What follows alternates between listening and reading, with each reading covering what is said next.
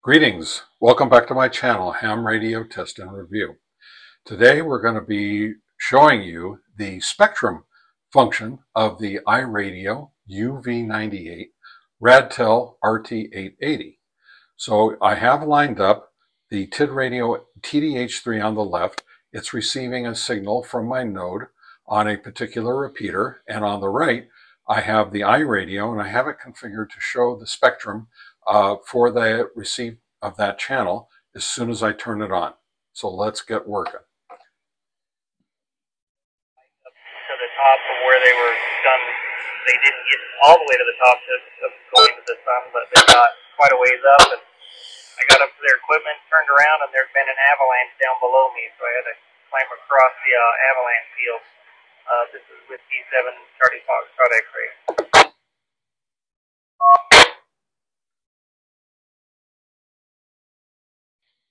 That's the problem with avalanches in the springtime and so forth. Anyway, well, my wife's back in the car here, and it's her birthday today, so we're down here enjoying her birthday. WR7BW9 AM. It's a beautiful day. The weather is great. Thanks about that. And yes, I've been up to the glacier before. Beautiful place to go, but usually we've gone in the October time frame.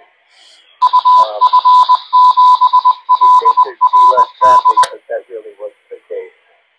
So we went early in the morning, and then we just